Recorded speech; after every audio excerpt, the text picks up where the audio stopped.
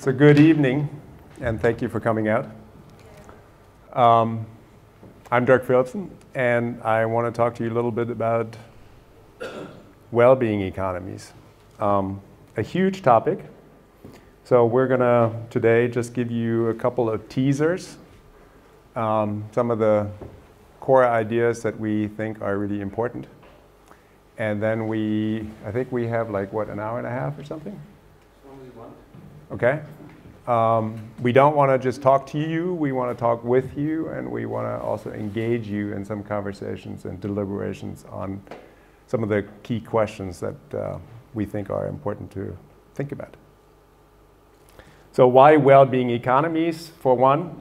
Well, because in part we think that economies increasingly play a central role in the way we think about ourselves, the way we organize societies, what goals we set for ourselves, and what values we have, and how we measure success. So when we think about modern economies, the characteristics of modern economies, it's obviously a super complicated question, and there are a lot of things that we could think about and talk about, including the fact that there are ecological limits, apparently, including the fact that change is happening ever more quickly, including the fact that ever more things in life become part of a market and become commodified. In other words, they're being sold and bought in the marketplace. We want to focus on one particular element today, or I want to focus on one particular element in my introduction, which is growth. So imagine for a minute, if you can, a investment banker, say, in a custom-tailored suit, driving his obscenely large SUV at a red light through an intersection, causing a major accident on his way to his divorce lawyer.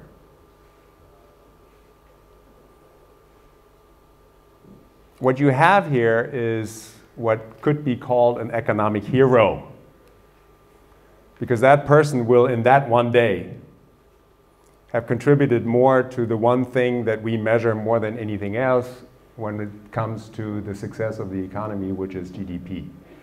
BIP, I think it is called in German. That is the central metric that tells us whether an economy is doing well.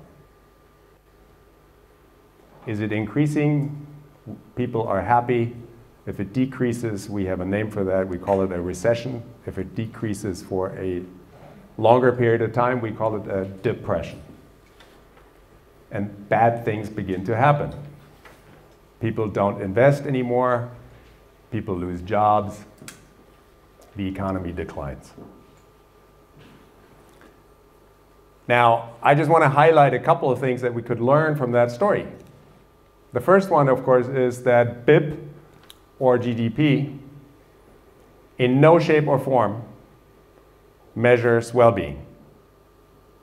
Neither the SUV, nor the speeding, nor the divorce lawyer, nor the accident actually contributes to anybody's well-being, right? So what GDP actually measures is nothing other than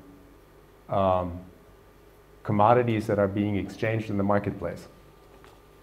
It matters not whether these are toys or weapons, whether it is art or pornography, whether it is services that contribute to people's well-being, or whether it is services that take away from people's well-being. As long as they are sold in the marketplace, they contribute to GDP. Right? And so it is not too much to say that something like war, for instance, would be an enormous contributor to GDP, for the simple reason that there are a lot of things happening in war that contribute to exchanges in the marketplace, and that then destroy things that need to be replaced, and so on and so forth. So BIP, or GDP, is not a good measure. Now, Most of you probably have heard about initiatives in Germany and the EU and the World Bank in the United States and lots of different places that go beyond GDP.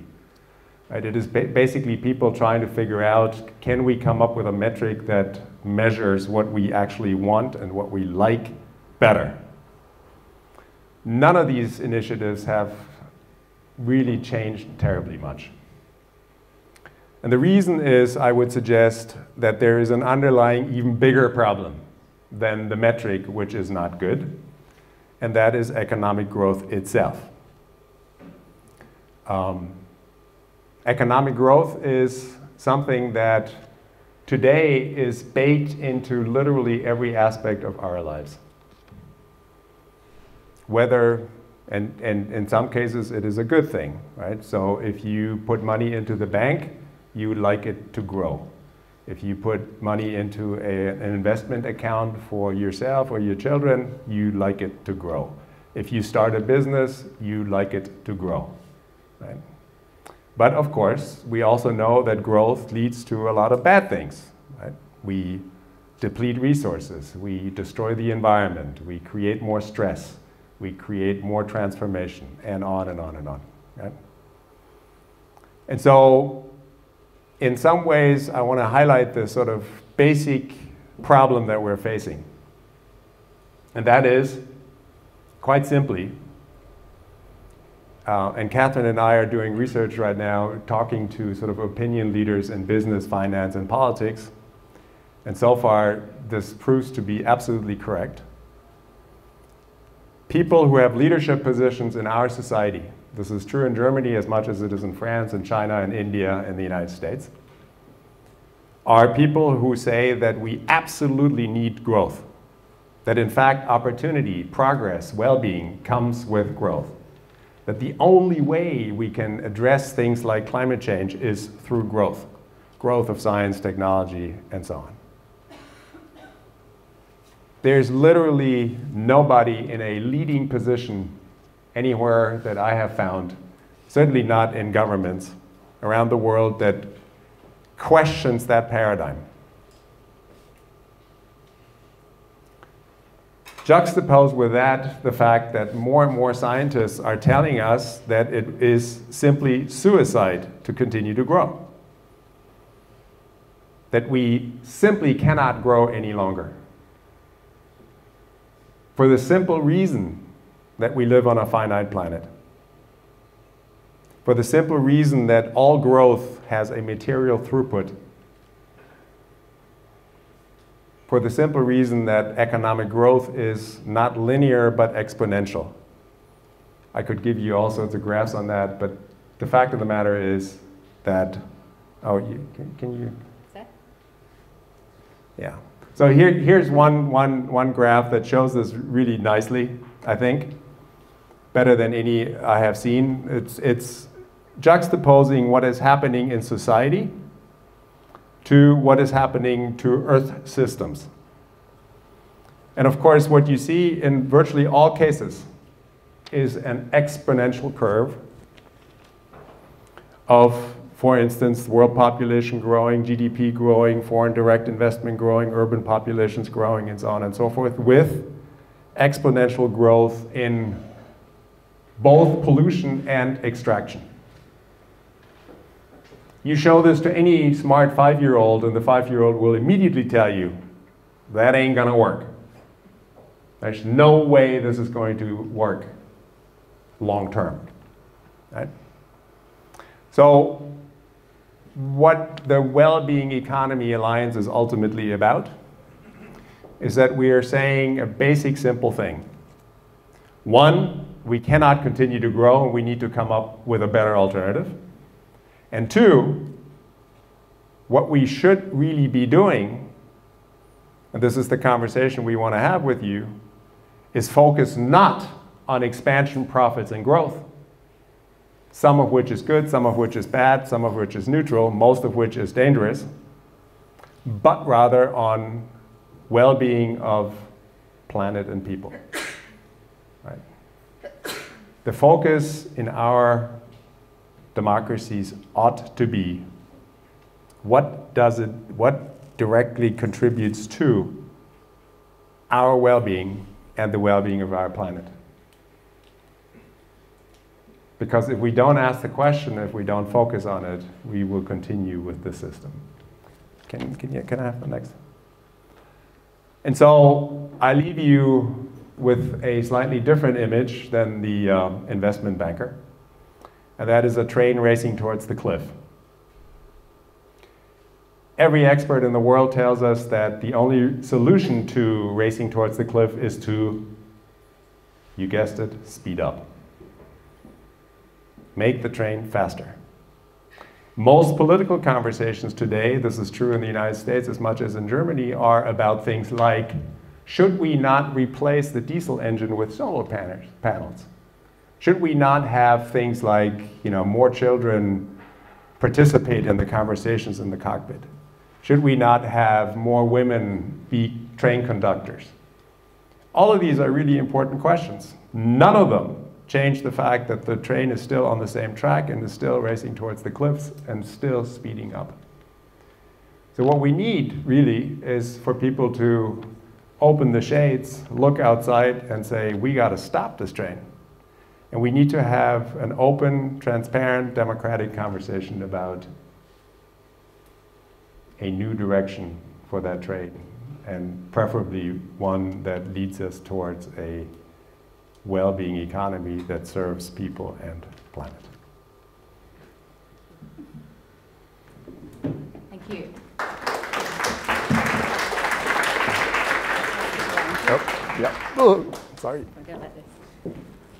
Great. Thank you, Dirk. And I want to also say thank you because I suspect you've all come down to my non-German speaking lowest common denominator. So thank you for that, and forgive my lack of German, but I'm really, really excited to be here, and thanks so much to Tan and Sebastian and everyone at Betahaus for hosting us, and thanks for you all coming along on this beautiful Wednesday evening to talk about economics. I hope it's not just because there was beer promised, but really, really grateful for you giving us your time. It has been said that the current economy is not just, it's not intelligent, it is not beautiful, and it is not virtuous. And you can see that in so many different indicators. If you look at the charts like the one that Dirk has showed you, if you look at the protests that are building up around the world, if you look at the sort of politics and levels of inequality that is emerging, we certainly don't have an economic system that is just or intelligent or virtuous or beautiful. In fact, as we've heard, it's an economic system that is putting the planet on fire. And the same person who made that observation also said, in short, it doesn't deliver the goods, and we are beginning to despise it. And again, you see people's sort of growing hatred and sense of precariousness and frustration at the current economic system, and they're turning for coping solutions, whether it's at the pillbox or at the ballot box. And this same person then said, but when it comes to put something in its place, we are extremely perplexed. And that was John Maynard Keynes writing in 1933. And I think now, halfway through 2019, with all the collective wisdom and ideas and imaginations of people like you and people in meetings like this around the world, people who are practitioners are rolling up their sleeves to say, actually, we can create a more humane, more sustainable economic system. We do know what to put in its place.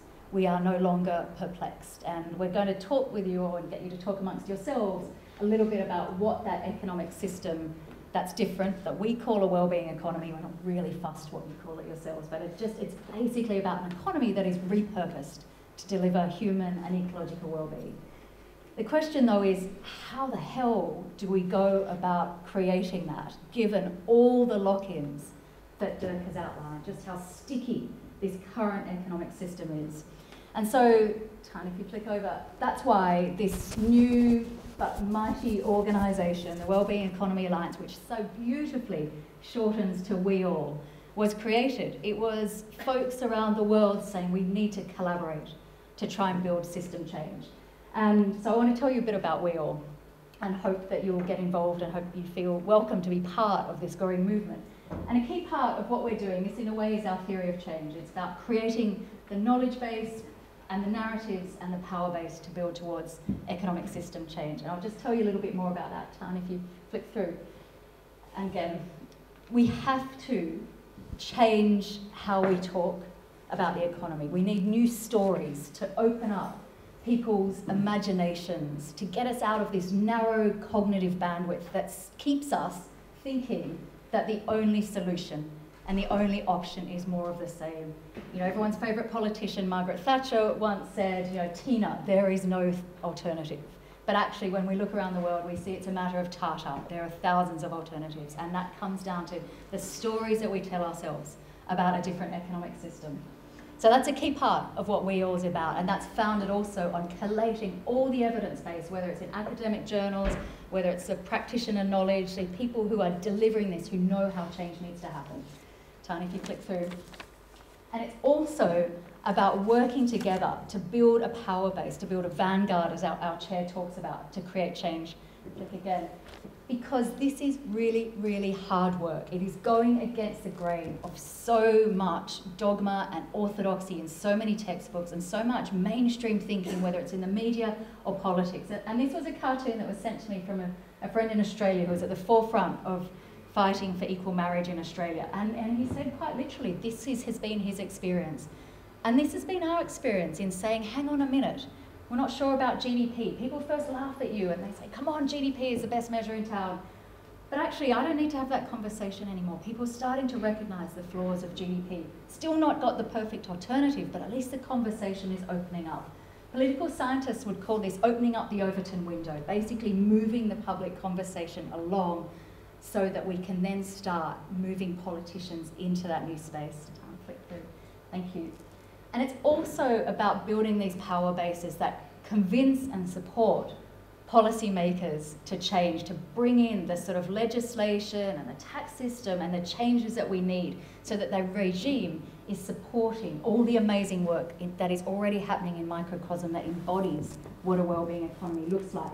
And this is something that we've been really key in instigating, and this is a group of governments who are saying we recognise that in the 21st century the success of a country, our purpose, you know, the notion of development is no longer about faster GDP growth.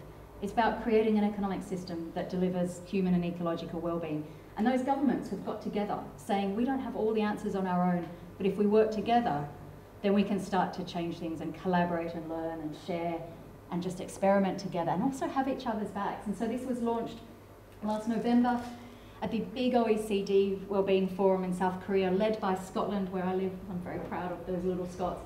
But teaming up with New Zealand and Iceland to say we want to work with others. And there's loads of other governments who are coming on board saying we want to be part of this as well. And it's rather nicely, this shortens to WeGo. Thanks, Tan. But it's also about saying, what does this big global movement, how does it collapse down, and what's its footprint, what's its version, what's its iteration in geographical locations? And again, you're going to see my bias here. I'm really proud of what's happening in Scotland, but Scotland is at one of our leading, most mature geographic hubs. But there are other WEAll hubs popping up in Canada, in New Zealand, in Costa Rica, in Boulder, in Australia. There's all these hubs, and we're really hoping and really excited and keen to invite you to be part of a conversation about building a hub in Berlin or in Germany writ large. And essentially, it's a similar picture to what's happening at the global level, but essentially saying we want to work not just in our silos, not just in the environment sector, or not just in the pro-social business sector, or not just in the social justice sector, but we want to work together across sectors to build alliances and start to build that power base for change. Again, Tan, thank you. And one of the most wonderful things in our just over a year-old life is how young people have been coming to us and saying, you know those signs that we often hold up that say system change, not climate change. We want to be part of changing the system, and WEAll is a key vehicle. And so, led by young people, these particularly young women like this based in the Netherlands, we now have WEAll youth hubs, led by the Netherlands, but in Johannesburg, in Uganda, in Melbourne, in Warwick in the south of England, in Boulder in the US. Just young people saying, again, we want to be part of this movement to change the economic system. We want to learn from all this expertise and ideas and practitioner knowledge that's coming from this wider movement. and translate it into our own work. Thanks, Tan. And we've recently launched something that you are all so very welcome to be part of. It's recently been described to us as an ethical Facebook, and it's called We All Citizens. Because not everyone is doing this in their day job, or even if they are, they can feel really quite isolated. But this is about connecting people wherever they are in the world, but if they have a sense that business as usual cannot carry on. And so they want to connect with others, to share hope, to add value to each other's work, to learn from each other. And the conversations that are happening on this platform are really quite extraordinary. We've had people from the Philippines advising folks in New Zealand, folks in Uganda joining the youth calls and so on. It's really quite beautiful. It's really young and we're still testing it. So please jump on board and give us your feedback. And it's completely free. This is our gift to the movement. I heard a lovely phrase recently, this idea of being movement generous. And if you want, you can create your own closed group here if it's helpful for you to organise. So have a play around on We All Citizens and just become part of this wider conversation. Thank you, Tan. And essentially, this is our crazy, lovely, beautiful, cheeky, little bit tipsy Wellbeing Economy Alliance family. We are so conscious about the importance of gathering together in face-to-face and also online spaces to connect, to learn from each other, to support each other. We had a members call this morning where a colleague from We All in Australia was saying that he'd gone to an event and he made a suggestion and it totally bombed, and he was saying, is it because I framed it the wrong way, or was it because I didn't pitch it the right way? And you know, it's a bit of a shoulder to cry on as well, and it's essentially about building solidarity amongst this, because when you're going up against the system, when you're trying to irritate that system so that it becomes fragile and changes, it is really, really hard, lonely work. Thanks, Tom. And essentially, though, this really is our theory of change. This idea that if we work together, gosh, and let's hope so, we can achieve extraordinary things. So thank you so much, and please, you are so very welcome. Our mantra for joining is, if you want to work with others to make the economy more humane and more sustainable, then you are welcome. Thank you.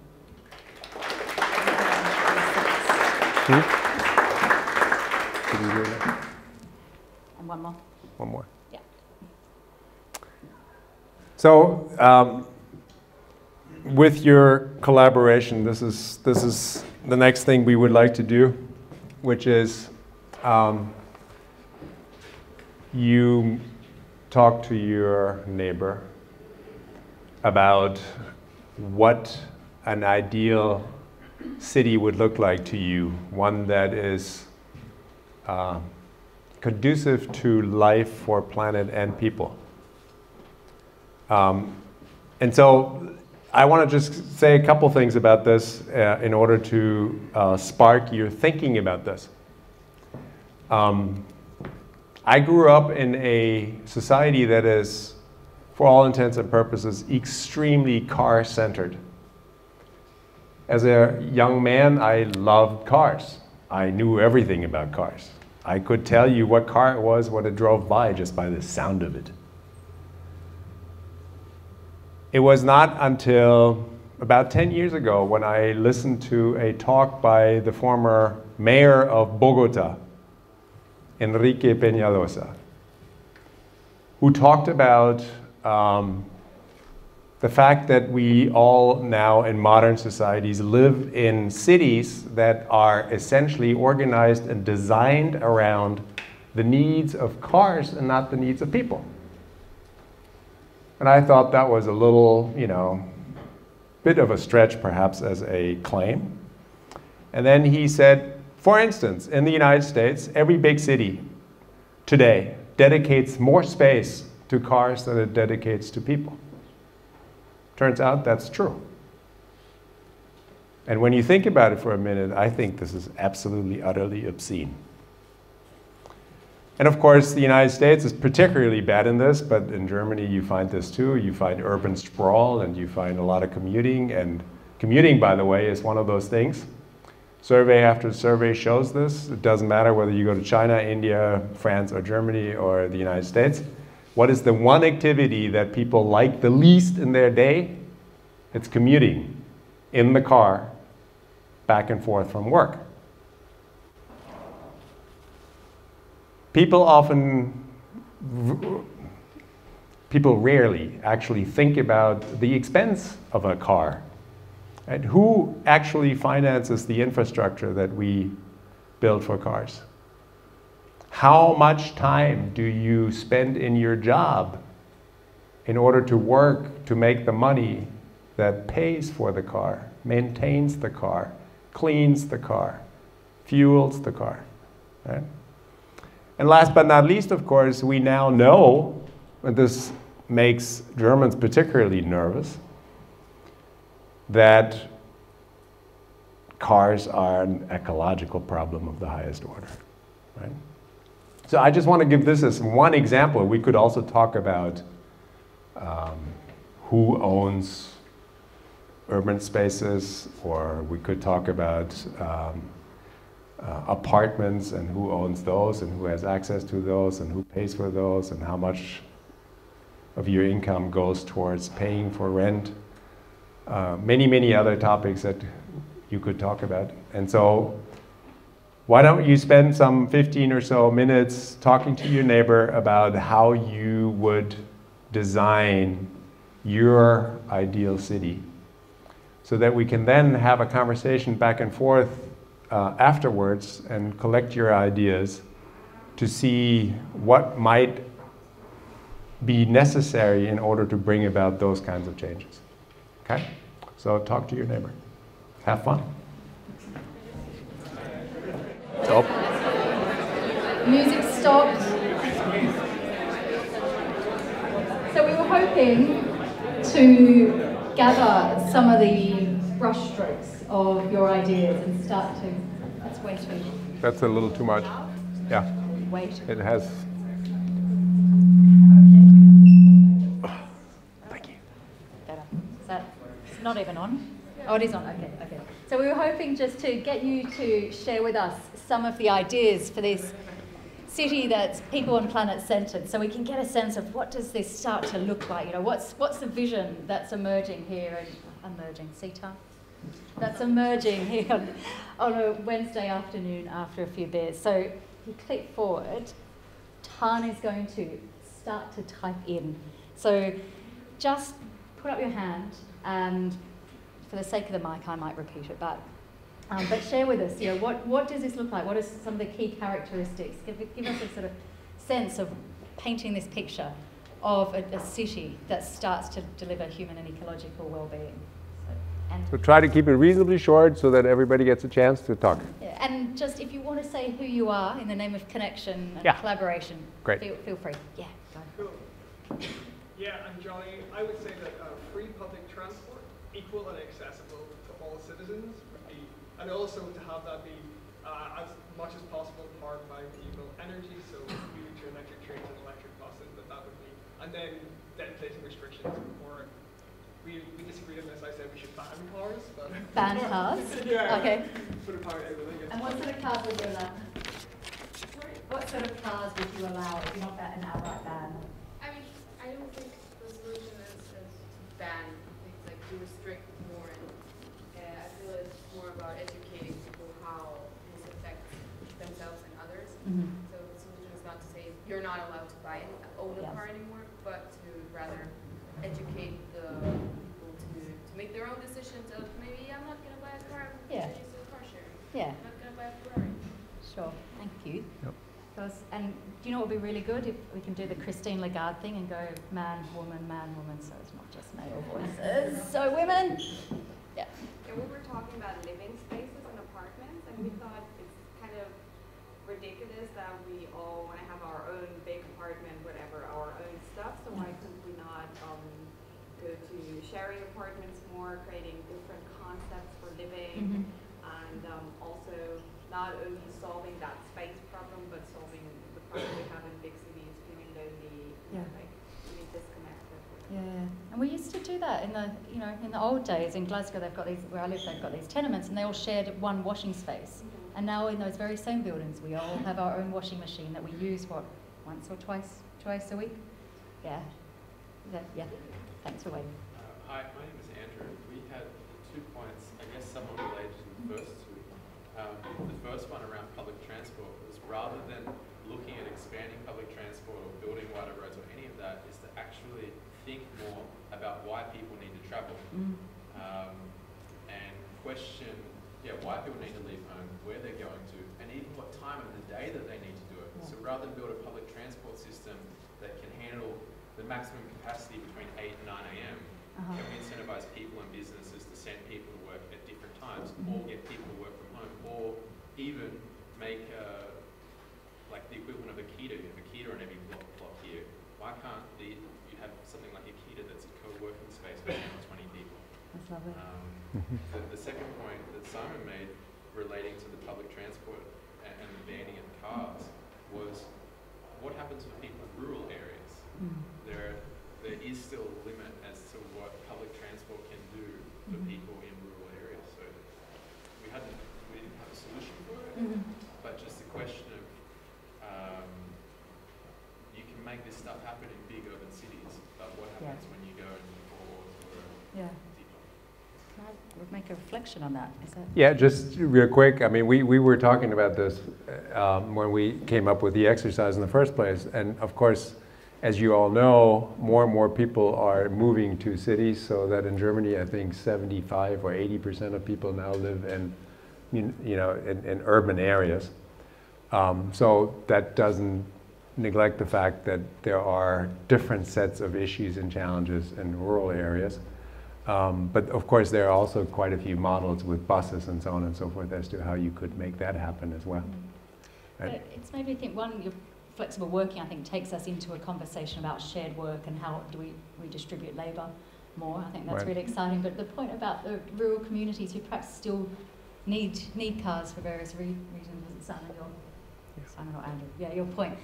To me, there's a global parallel of that too, in terms of using the ecological space. And there's a sense, if those of us in the north, for want of a better term, don't make ecological room for those who still need to grow to meet their basic needs. So there's something about recognising when, wherever we are, we've got enough, and how to deliver for those who still need it. That the car example, rural community example, I think has sparked too. Right, please, Veronica. Hi, Veronica. I just wanted to hit on a similar point here. We started discussing it, but didn't quite get around to it because I got previous discussion. So, what is it about work and why the commutes and how do we make them better? And it's about reducing the disparities between rural and urban. So the idea that we definitely need cars in rural spaces, I'm not so sure. At the moment, yes, if they're very remote, absolutely, and that will remain so. But if we had more decentralized working hubs, and I'm not talking remote working because there's heaps of studies that have shown that people are unhappy and work less productively if they have to telework too much.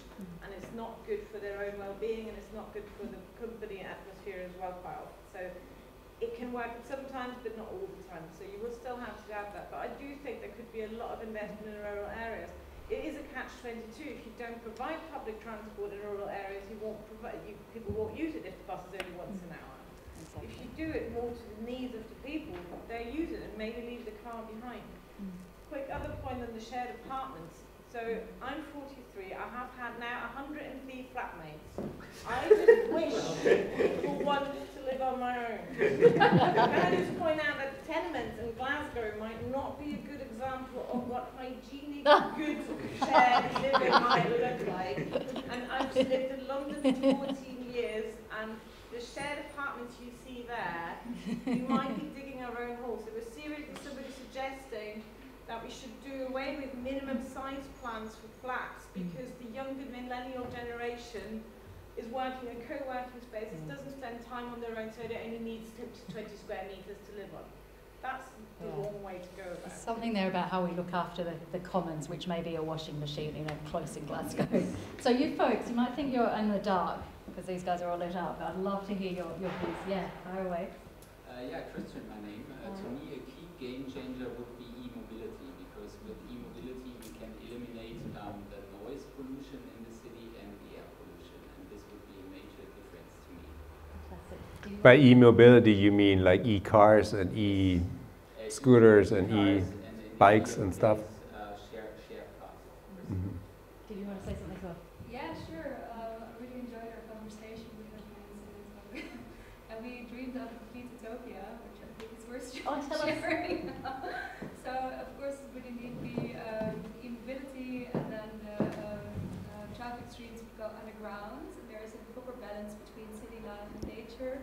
As we discussed about, okay, what creates a city and why would you live in the countryside, but also things like inner values. If you still are very stressed, you might need to consume a lot, and the pace of consuming would be slower, and if you are happy within yourself, you can find happiness within yourself. You don't need to, eat love sugar to, get the sweetness from outside, or get all the, shoes and clothes to make you happy. So we also do the inner work there.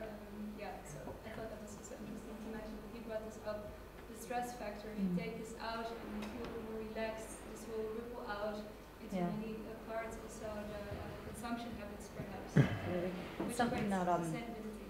something we talk about in this book here is this idea that a political economist from France, Serge Latouche, and he talks about the consolation goods industry.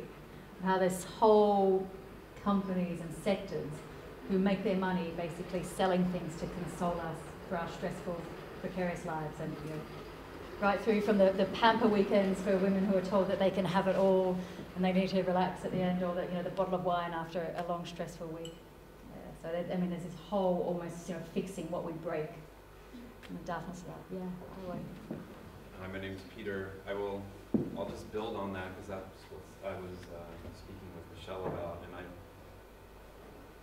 and it's more of a question, but my ideal situation is that cities become places that we begin to interact with each other, maybe in centers around well-being and well-care, and to kind of reposition what the narrative is about healthcare, which is like you're getting stressed and you need band-aids to make you feel better, to accessing resources like connecting with other human beings, which has such significant effects on the nervous system and the immune system, connecting with nature for the same reason, so that these patterns of life actually begin to change to optimize like the human organs, mentally, psychologically, physically. So Peter, keep going on that. What would a city look like that encouraged people to connect with each other more? Maybe not as shoppers or as commuters, but as people. Or anyone else jump in, if you can imagine. Or if you've been in a city that does it well or does it nicely. Come back to you, Peter. Yeah. I can maybe jump in there. So we actually talked about the kind of like role of museums in the city as kind of like a safe haven to like escape, the increasing stress, the noise, the basically everything just gets bigger and faster, and museums have like this beautiful role, similar as like parks, to kind of like creating room for just being for yourself, like kind of like slowing down, grounding yourself, consuming like art, like connecting also with other people, and talking about something which is more, I think, on the human side than like economical side or technological side. And I think we need probably more museums to like also like grow in this role of providing this space actually. Yeah. Or like a tent or love that. An oasis, yeah. Yeah, fire away. I would dig into the history of humanity also to this. I was thinking of Amazon River, and then the fact that anthropologists found that we had quite a few cities in quite a heavy populated area along the Amazon River back a couple of centuries ago. This was like an urban sprawl, they say, and it was heavily populated, and they had a few cities that would compare to medieval cities of Europe, and it was very well developed and very well structured. Now they're digging bits and pieces out of that to see how they actually lived in such harmony with nature and with each other, so that we cannot find even traces of the cities except for the trees that they planted. Actually realized that Amazon River was all, the jungle was all planted, it's not natural there. But it was planted in such a way that it added to harmony, not took away from well-being. So that experience, that history would be a key for us also. design in the future. And if you start to imagine, has that got lessons for the materials that we use when we build things or we create roads or footpaths? Is it that literal? And then the communion with nature. Like now we say, okay, let's have cities with people separately, and let's keep half of the earth rest from the humans. Yeah. I don't think that's the truth. I think we should live together and find a way how to be with each other. So definitely that means the materials and everything should be completely healthy for the nature and for the humans.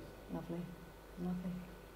Yeah, I mean, it's really amazing sometimes for me to think about that we see, modern economists see nature as a subsystem to the economy. Right? It's sort of a supply store rather than seeing the economy as part of nature, right? I mean, even your new EU commissioner, von der Leyen, said yesterday in her speech that unfortunately more and more people are serving the economy and not the economy. The economy doesn't serve people, right? So it's percolating up slowly that there is some real problem here. Yeah. Somebody else? Yeah. I learned about how important green is and how we especially respond to the color green and what we can distinguish there.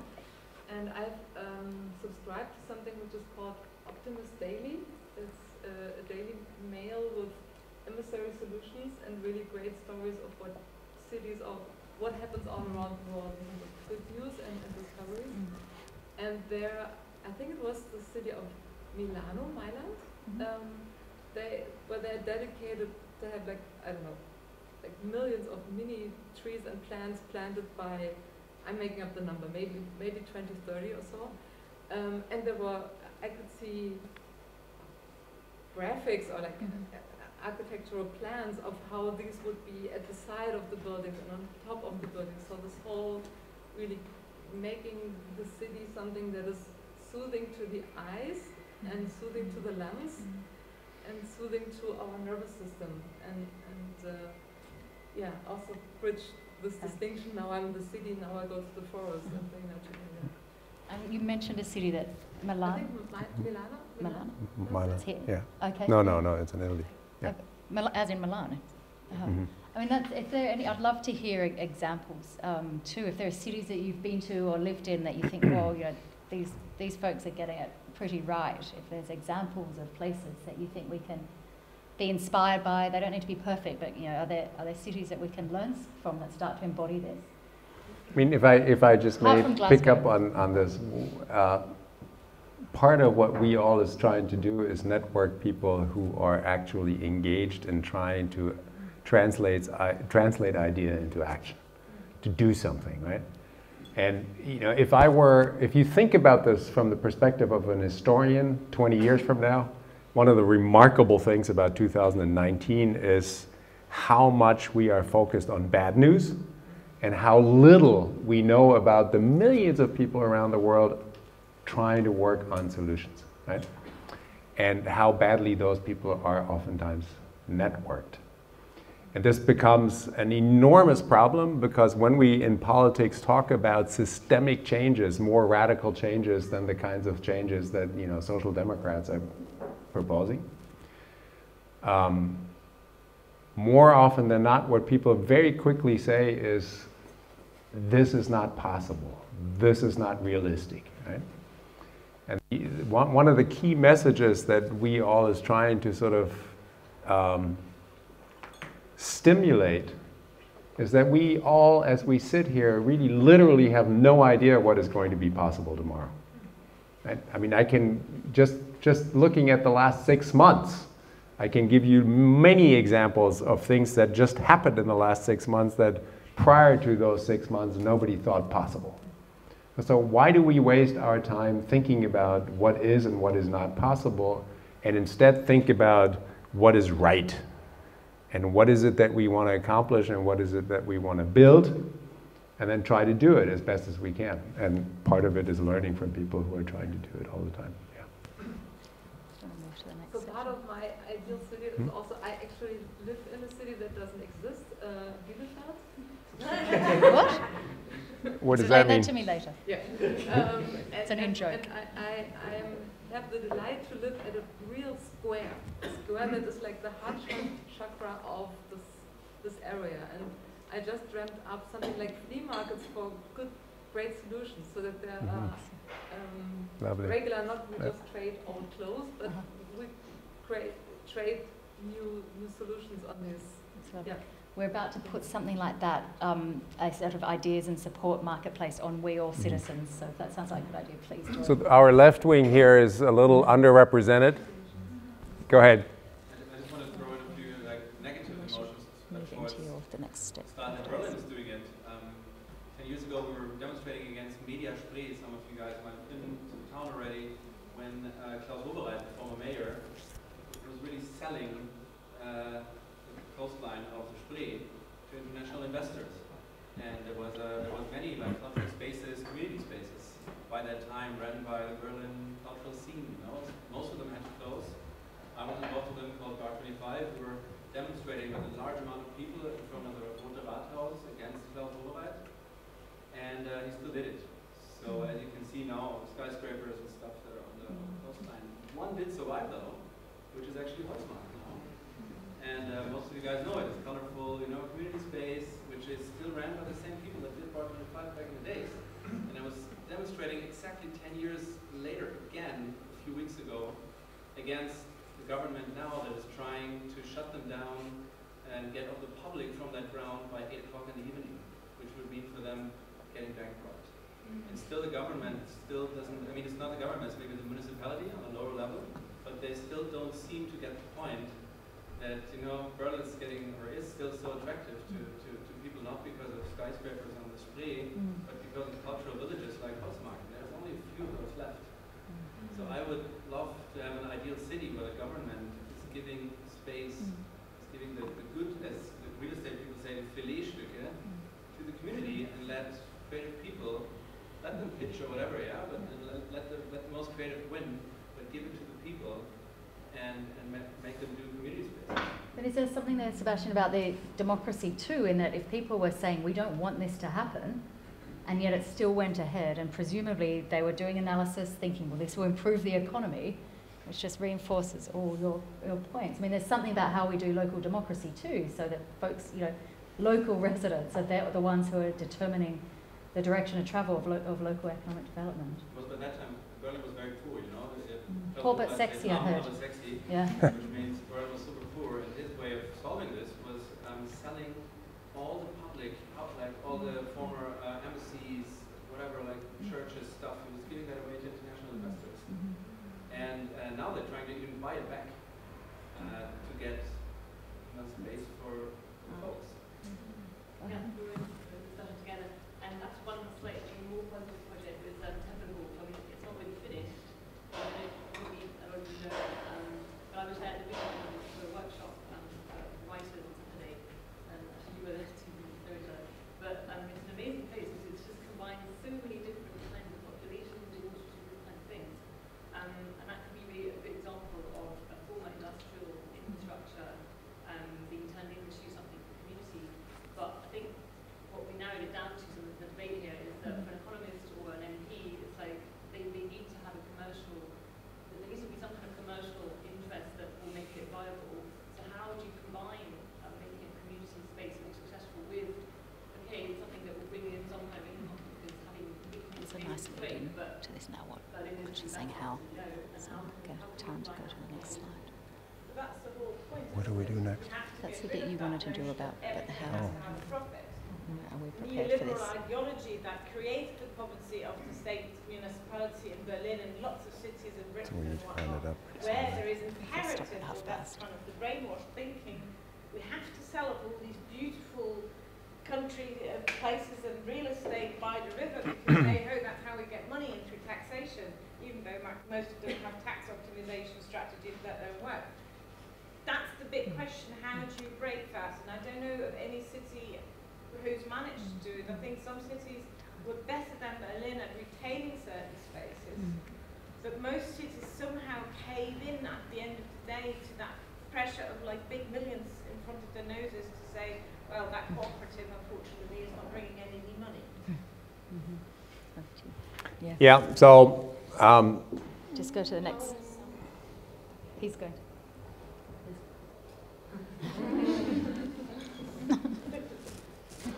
Which comes to you. So we could talk about a lot of examples, and how to design cities as one particularly good example, I think, and one that we can all relate to. And so I just want to maybe share some parting thoughts on what both the challenges are and some of the opportunities. And get input. And get input, of course, yes. And then hear from you what you think about this and what questions you have about it, most importantly. Yes. He's learning. Yes. Thank you. Economics 101. So I live and work in the United States, and one of the interesting things is that the most progressive people in the United States, the best they can dream of is something like Berlin. Literally. And then I come to Berlin and I talk to my friends in Berlin, and they say, you know, they have a lot of problems. There are a lot of things that are wrong. And so it depends on context. But the issue that we tried to bring to your attention today is that there is a distinct possibility that we have a structural problem that lies beyond whether you are voting for conservatives or social democrats or Greens, that lies beyond the question of whether you live in Europe or the United States or India or China. And that is that we all live now in capitalist economies that require growth. And that politicians, as much as businessmen and women, as much as citizens, do not know how to live outside of that paradigm. And so what you have is increasing alienation of people from politics, because people rightly feel that politicians and political apparatuses, systems of governance, no longer really represent the needs and desires of people. And they're right about that. Fundamentally right. And so what's interesting about this, and if you're interested in more detail, you can pick up any of these books, and I'm not trying to sell them to you, I'm just simply saying that lots of smart people for the last 300 years have thought about this. And political economists around the world over the last 300 years never assumed that we would just simply continue to grow. The idea was to grow until we have enough, until we have arrived, in Catherine's terms, right? Yeah, see, he is trying to sell that book. Particularly that one, yes. I don't want to take it back to Scotland. Until we have gotten to a point where we can finally think about the finer arts of life, until we finally don't just have to grub and work and compete with each other, until we can finally think about what life is really all about. Right? So whether you look at, you know, Katherine was talking about John Maynard Keynes, you can go back to John Stuart Mill, you can go back to David Ricardo, you can go back to Karl Marx. Nobody ever assumed that growth would continue. No more than parents think that children will continue to grow, right? We have a term for growth that continues when it should no longer exist, and that is cancer. We have, by now, beyond reasonable doubt, arrived at that very moment where we're beginning to kill ourselves if we continue to grow.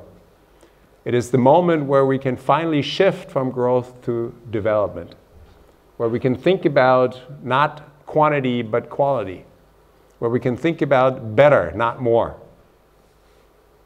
But the only way we can do that is within a system that doesn't force and require us to keep growing, right? And so this would take up another complete different evening as to why the system actually requires us to grow, but it clearly does. Ask any economist. And so what Katherine was referring to earlier, I would greatly advise you to look at some point, because it's just fascinating. And that is that letter of John Maynard Keynes to his grandchildren, in which he talks about a time in which we work no more than 20 hours a week, in which we have all basic needs taken care of, in which we can finally think about life in new and different ways, as not just survival and not just struggle with scarcity. And he anticipated, and whenever he wrote it in 1936, that this would take about 100 years. And we're very close to that. And so this is an amazing moment in history. As an historian, I think that we probably have never had a moment in history in which we faced greater challenges to our very existence. I think that's pretty safe to say. But it is equally safe to say that we have never in human history faced greater opportunities. Opportunities to create a world in which everybody is taken care of, in which nobody has to work 50, 60 hours a week, in which nobody lacks education, housing, healthcare. Right? We absolutely are at that moment in history. And so the gap between the challenge and the opportunity has never been wider. And so who, in the end, is it up to? It is up to we all. Right? It is up to us, because the system will not provide it. And we don't really care what we would call the alternative regenerative economics or whatever, but we do know that all the stuff that is being peddled to people these days and under the guise of sustainable growth or green growth or any of those things won't work. Right? There needs to be a fundamental shift away from this very toxic and very destructive system that is beginning to literally eat up everything. So with that small little final note, I wanted to open up the floor once again to comments, suggestions, ideas, questions, anything you have. Mm-hmm. So I think when you say that there is no more room for growth, I believe that there is, but it's not outside anymore. It's inside. It's growth inside for each person as an individual. And that's the kind of city and the kind of university and the kind of school I would, or the kind of job I would want to attend. A place where I can grow as a person and heal maybe things that I have to work on. And I would love to see cities and spaces that provide that kind of tools and education that will make me help myself and help others. Mm-hmm. Now, let me just quickly clarify this, right? So, in part, I'm falling victim to the very sort of neoliberal paradigm that we are part of. When I meant that there are limits to growth, I meant the growth that is being counted by GDP, right? It is very obvious that there are lots and lots of ways that we still want to grow. We want to grow in terms of our knowledge and our understanding of ourselves and our communities. We want to grow in terms of our health and so on and so forth. Absolutely. But the problem, I just want to throw that out, the problem is that it's not that simple, right? So many people think that, you know, like alternative energies or renewable energy or e-cars, for instance, right, can grow forever, and they can't. Right? Most of the things that we do and grow actually have a fairly significant material footprint and therefore are probably not sustainable. But that's not to say that there aren't a lot of ways in which we still have to grow, above all else, in areas where people are still poor. Right? Yeah. Mm-hmm. Thank you very much. Great talk. You haven't mentioned a word which you are implying, perhaps, which is the concept of degrowth. And I'm just wondering. Oh, sorry. We have not talked about degrowth. Degrowth. And I'm just wondering, what's your? I don't know how many people are familiar with the concept of degrowth, but it's certainly perhaps more popular here in Germany than in the US. Yep. So I'm just interested. Such or summer. More popular here in Germany than it is in the UK as well. I think that's true. Yeah. So I'm just interested to hear what's your. I mean, you except that you could talk, you could do another talk. Is your talk about degrowth, or is that a red herring in your opinion as well? We might just take a couple, and then I think it's getting roasting hot in here, and we should break and have a beer and chat more informally. So yeah. Thanks. We had a comment in our group about this nice but now what, actually, and it is, in our opinion, not our job to think of what an ideal city, what it would look like, because even if we create these small ideal communities, we're still doing it in this, like you said, this larger narrative, and it's that we have to change. So if the UK is one of the largest economies and yet has child poverty at 30%, that's children going hungry and missing meals on a daily basis, and in some London suburbs at 50%, in our opinion, that alone should be enough to kind of smash this narrative about GDP, but it isn't.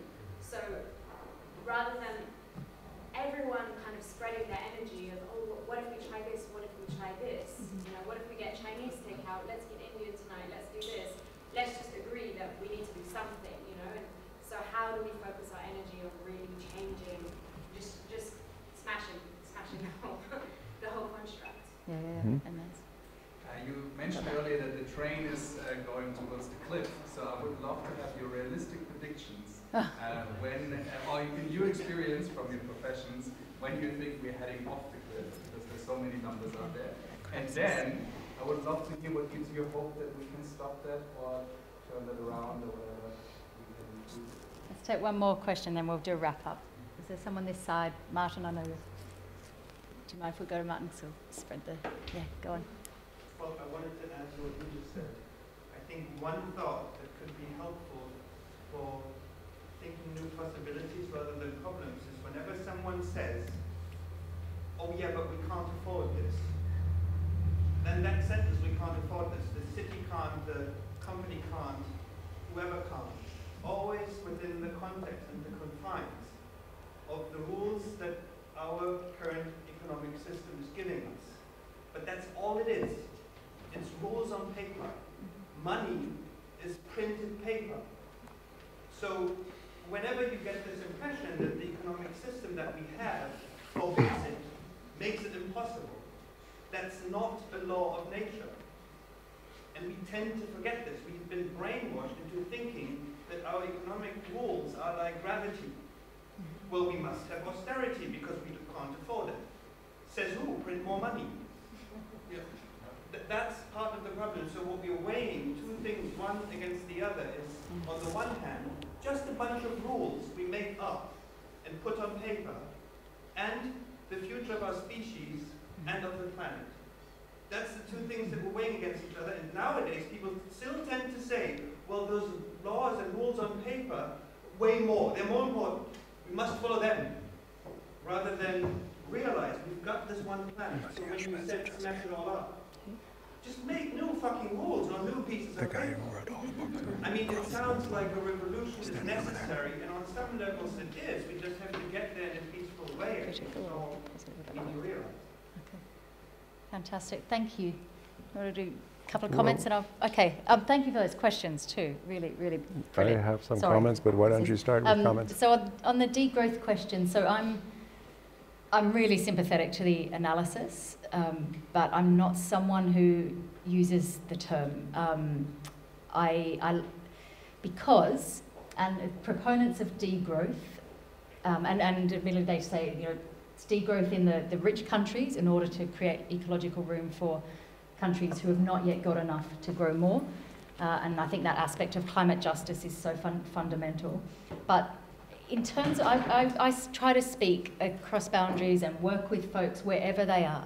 And proponents of degrowth say it is a missile term. And I get that. I say they're wanting to be provocative and they're wanting to, you know, put a grenade under the debate. But you know what? I don't think we need more missiles, and I don't think we need more grenades. I think we need bridges and conversations and dialogue. So I talk about better than growth, but the term itself I don't think is actually a word that I find useful, while I'm, despite being really sympathetic to why people use the term degrowth and absolutely in agreement with the analysis behind it. In terms of just, you know, let's get on and do stuff, and that is so agree. I mean, folks don't know there's a UN report that came out in the last few weeks saying that in 10 years, the UK is going to have 50% child poverty, and this is the 5th richest country in the world. And if you ever need any more evidence that GDP wealth is not a guarantee of good lives for all, the UK is it. And so this sense of urgency that we just have to get on and start creating change, I entirely agree. And that's what we always instigated, is to support folks who, wherever they are, whatever their sphere of influence, if they're in business or in policymakers, if they're academics or if they're community groups, just to support them and connect them and help build that momentum and those ripple effects to move on. And in terms of, when are we heading off the cliff? There's a lot of folks who talk about that we need to be ready for crisis, and I find that offensive, because I spent almost 10 years of my life working for a huge international development organisation, Oxfam, and part of that was working with folks experiencing desperate poverty in the UK, and a lot of that was working with communities around the world who cannot feed their kids enough to give them health so that they don't go to bed hungry, and people are already in desperate crisis. And so for those of us who are fortunate enough to be in a position not yet gone off the cliff, it just takes us enough empathy to see that actually so many communities are already being driven off the cliff, and all that we're doing is making that worse and worse. How I get hope is through, to be really honest, when I have calls with people from WEAL, they're people from around the world who are just wanting to get on with being positive and constructive, but collaborating to make change, because we recognise that this is such a heavy lift. None of us can do it alone. And to be but slightly more specific, and I do get depressed loads. It sort of depends, what day of the week it is, how hungover I am. It's really hard not to get overwhelmed, because this is extraordinary, and all the signs is that it's going to be really close shave. But when I see students like We All Youth, who are the most intelligent, articulate, passionate people, who are just so positive about being part of a shift, I particularly find really inspiring all the students, particularly economics students, who are coming out of their classrooms and saying to their professors, stop teaching us this economics that is only relevant for the 20th century, that ignores nature or dismisses it as an externality. I find those folks who are just trying to do something positive and so collegial and collaborative about that. That's how I sort of wave off that depression. Go ahead. Thanks for that question. Yeah, I don't have much to add to that.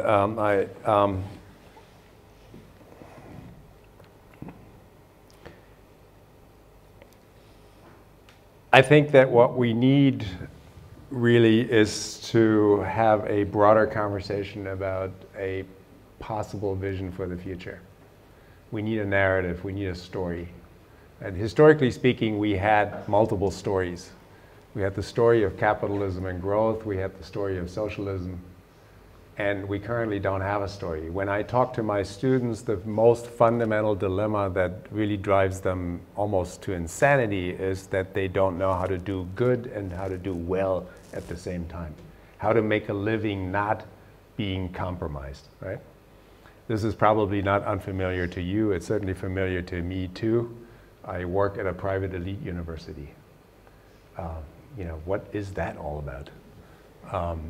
I still fly planes to conferences, which is really, on some level, utterly indefensible, right?